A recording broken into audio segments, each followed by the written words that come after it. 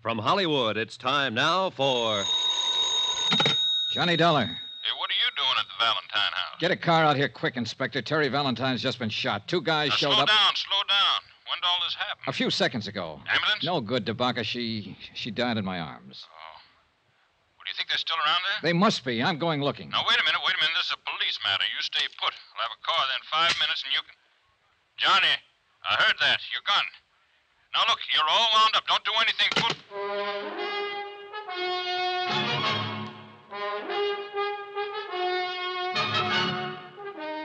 Tonight and every weekday night, Bob Bailey in the transcribed adventures of the man with the action-packed expense account, America's fabulous freelance insurance investigator. Yours truly, Johnny Dollar.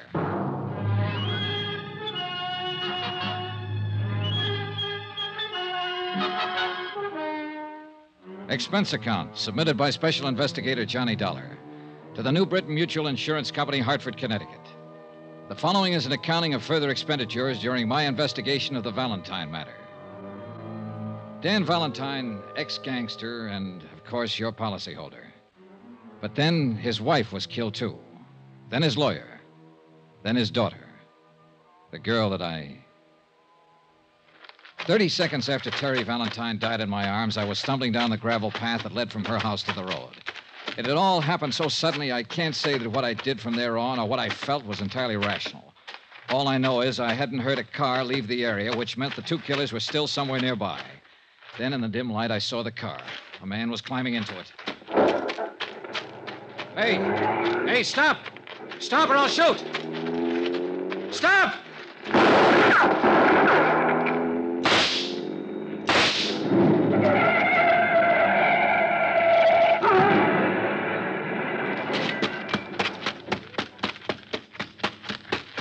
Get out of there. Get out of there and get your hands up. I'm a hit. I'm afraid to move. Come on, get out. Come on. I'm coming. You two, come on. It's no use on him, mister. He used up. You got him real good. Ooh. I need a doctor. Help me get to a Stop right there. doctor. Stand still. You pretty tough fella. What's your name? Sisto. Sisto what? It's good enough for you. I need a doctor bad. Listen. Ooh. Tell it to me. Tell it to me right now. If you don't tell it to me now, you'll never tell it to anybody. Tell it! No. Tell it! I need doctor. Tell it! I die first. Johnny, what is this? Who's he? He's going to kill me. He's going to kill me. Now, you better give me that gun, Johnny. Estate will take care of him. Thanks. I should have done it. I wanted to do it. I know, son. Come on, let's get out of here. But I didn't get out of there. I waited around while they dug the body of the other man out of the smashed-up car, and while they carried the still limp form of Teresa Valentine away. She was the third member of the family who had died violently within 3 days.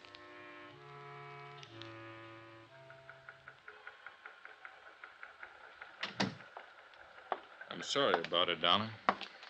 Inspector, I was hoping I might have been wrong, but she wasn't dead. Oh, you weren't wrong. Which one shot her? Huh? The dead one or the one we still got in the hospital? Oh, I don't know. Both of them, I guess. You don't feel like talking to it. I'm just trying to pin it down. Well, what about him? Can't get much out of him so far. He's in pretty bad shape. Let me ask him some questions, Inspector. I'm no police officer. I don't have to obey any Now, rules. take it easy, kid. You were about to do that once, and we'd be holding you for murder if you'd have gone ahead. I know how you feel about Teresa Valentine. Has he said anything at all? Nothing. We found papers on him and the other one that makes them brothers, Sisto and Darby Chianti, from New York. So far, there doesn't seem to be any connection with the Valentines. But people like Valentine make a lot of enemies. But that girl doesn't figure. Yeah. I know you talked to her a lot these last couple of days, Johnny. What'd you say? Oh, nothing that had anything to do with this. You know yourself, she didn't even know her name was Valentine until her father got shot at. Yeah, that could have been an act. And you could have been 20 feet tall. Just trying. Try with that punk you got upstairs in the hospital. We will, Johnny. We will. Just... Pardon me.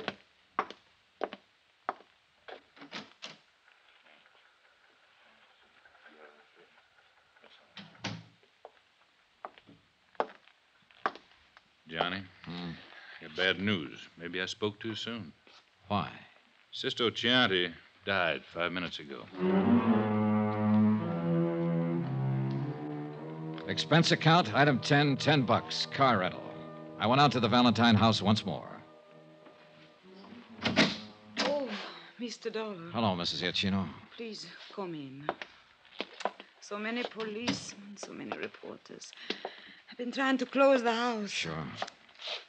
I know how you must feel. I mean about her. What of these Chianti brothers? Well, we don't know much about them yet. The New York police is still doing a rundown on them. Don't let me stop you, whatever you're doing. I'll just look around if you don't mind. All right. Oh, one thing. Yes? Did Mr. Valentine make any provision for you? Yes. He thought of me. $1,000. Whatever he was, the man I knew was kind and good. And his sins had been forgiven him. I spent 2 hours or better going from room to room, looking at the oils that Dan Valentine had painted. Pastoral scenes, happy scenes, gay scenes, all of them with colorful Italian backgrounds. I was thinking about that when I walked into Inspector DeBacca's office late that afternoon. I don't get it, Johnny. Don't get what? Here. This came from New York on the Chianti boys. Oh?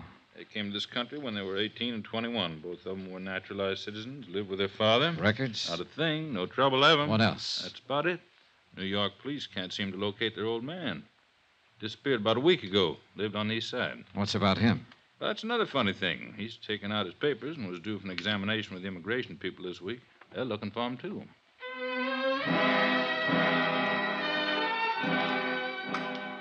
We went out and had dinner together and talked about the case. It had been a strange one. The deaths were useless, the motives unknown. I parted company with Inspector DeBacca and went back to my hotel to trouble it out with sleep. About 11 o'clock, I had a phone call. Johnny Dollar. This is DeBacca. Old man Chianti just showed up at our city morgue and wants to take his 2 sons back to New York for burial. 20 minutes later, I was standing in the coroner's office while Inspector DeBacca led a small, wizened old man into the room and sat him down on one of the chairs. Mr. Chianti, it's Mr. Dollar. How do you do? Mr. Chianti? I read about you. You killed my boys. Is it so? Yes. They'd killed 4 other people. I know. But Why did they kill the Valentine family, Mr. Chianti? Why did they kill Conrad Webster, the lawyer? Do you know why? I know. Then tell me. They're all dead now. I'm still alive, Mr. Dollar. He refused to talk about his sons or any of their activities. DeBacca held him to answer to the immigration officials. He remained in his cell, silent and noncommittal to all visitors, including the chaplain. I appeared before the coroner's jury the following morning and was cleared of any charges. Pietro Chianti still had said nothing. And he looked at me as though he was going to keep on saying nothing. Mr. Chianti? I see you, Mr. Dollar. More questions? Dan Valentine's wife was your daughter, wasn't she? Wasn't she? All right, you don't have to admit it. I have a copy of the marriage license right here. It came from New York this morning. She was my daughter. Is that all you have to say now? I no talk. Then I will, Mr. Chianti. Because your daughter, Mrs. Valentine, had a daughter herself, Teresa. A lovely, wonderful girl that your 2 sons killed. I happen to know that girl. I might have been in love with her, I don't know. But I do know. She had to die, too. What? This Conrad Webster, Mr. Valentine, and my own daughter and granddaughter, they had to die. All bad. You? See, I order it. You ordered it. And who are you? God? I am the father. When a daughter Mary's a bad man. Only bad can come from it. The granddaughter was then bad. He come to our village many years ago. Take her away. He and the man Webster help him. It lived with me. The stealing of my own flesh and blood. All this time it grow inside of me. I am old, but I keep on living. Only so I can come here and find him and destroy him. And her. And the daughter. And the lawyer man who helped him. And I destroyed them through my sons. A whole family. Vendetta. Was that it? If you like. Vendetta. He was a bad man who did bad things. Batman.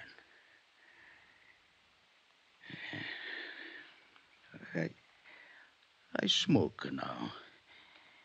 You have a cigarro, eh?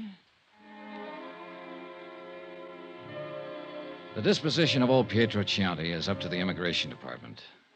I didn't stay around New Orleans to learn the results of all the extensive examinations that would have to be completed to test his sanity.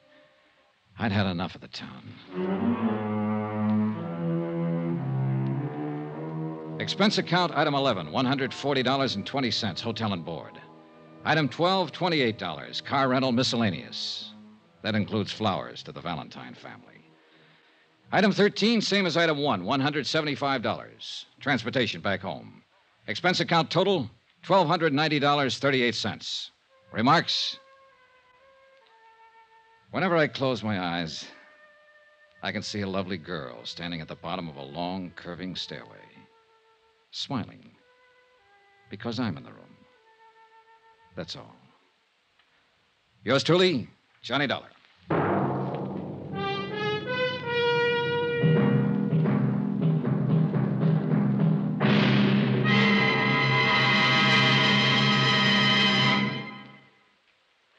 Remember, please, there'll be another exciting story for you beginning next Monday night. Monday, the Lorco Diamond Matter, in which a trip to Algiers makes Come With Me to the Casbah sound like an invitation to a Sunday school picnic. Join us, won't you? Yours truly, Johnny Dollar.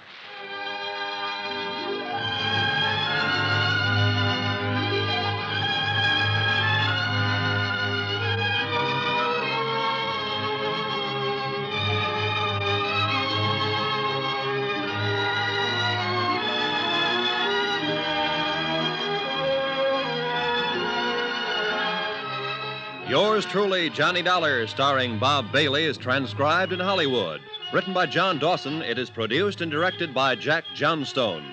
Heard in this week's cast were Lillian Baeff, Betty Lou Gerson, Barney Phillips, Will Wright, Forrest Lewis, Marvin Miller, Jay Novello, and Jack Boyles. Be sure to join us on Monday night, same time and station, for another exciting story of Yours truly, Johnny Dollar. Roy Rowan speaking.